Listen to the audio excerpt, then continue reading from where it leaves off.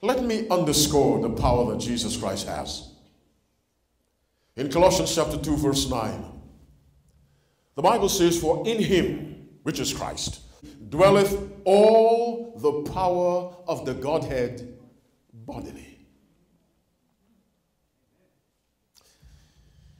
Since you didn't get it, let me rephrase it. How much power does God the Father have? All. How much power does God the Holy Ghost have? All. How much power does God the Son have? You take three alls. You combine them and put them where? In Jesus. Do you see why it is such an insult to doubt God? To doubt his power. To panic when you come to the Red Sea, forgetting it's God who created the sea.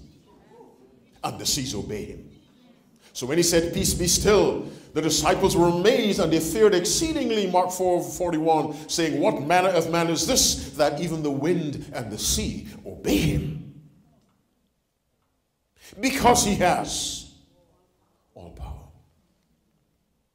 In him dwelleth the power of the Godhead bodily. And so we have the power of God on the right side and the challenges you're facing on the left. Here's what human beings do. It's a natural tendency of the flesh to focus on the problem, not on the power. And so when three armies came against Jehoshaphat in 2 Chronicles chapter 20, Jehoshaphat began to pray from verse 5 or 6, and he got to the end of the prayer in verse 12. He said, "O our God, wilt thou not judge them? For we have no might against this great company that cometh against us, neither know we what to do." This is the company coming against us. We have no power. Three armies against one. One army against one is bad enough. Three against one is guaranteed defeat. But he ends the prayer in verse 12 by saying, "Our eyes are upon thee." Jesus Christ has all power